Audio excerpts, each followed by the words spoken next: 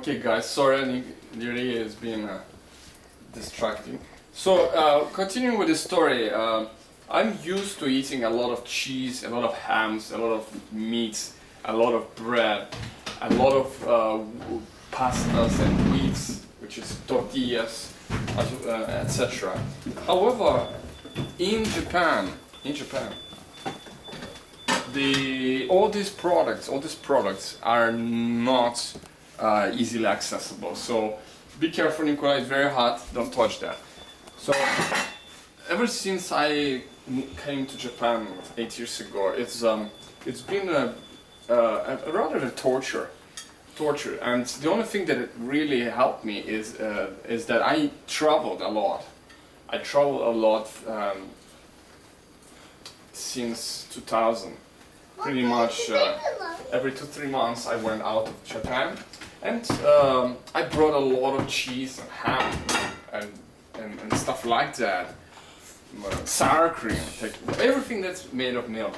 So I brought it with me. So every time I came back here, my wife made fun of me because I had a huge amount of Yuri, can you show what a quesadilla look like? Yeah. Thanks. Okay, more onto the light right here. Okay. Pardon. I cannot do it. Pardon for the operator. We have a amateur operator. Yuri is only 7, my oldest son. Can you see that? Yes. Okay. So this is the quesadilla that I was speaking about. So let's put a little bit more cheese here, and we have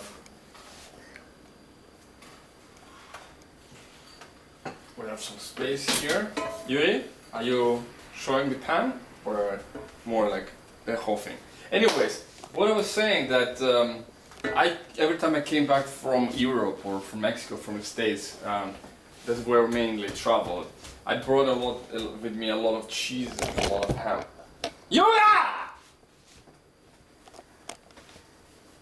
Сколько раз тебе говорить?